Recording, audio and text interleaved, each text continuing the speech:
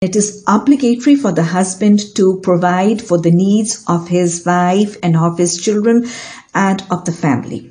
Now, if a husband who can afford but still does not spend on the due needs and the worldly day-to-day requirements of the family members, then he is being what? He's being stingy. He's being a miser. Like, despite affording, he does not feed, he does not clothe, he does not educate, he does not spend on their feeding, on their clothing, on the education, on the health of the family. Then this is exactly what miserliness is as far as the rights of the fellow beings is concerned.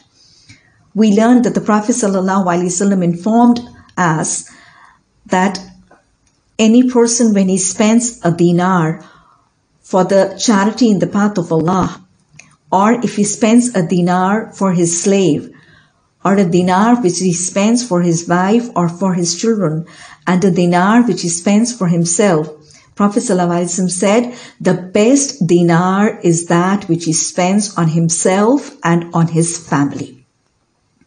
And Prophet ﷺ also offered the reward that if a person is feeding even a morsel to his wife or is giving a gift to his wife, then this is what? This is the best sadaqah for him.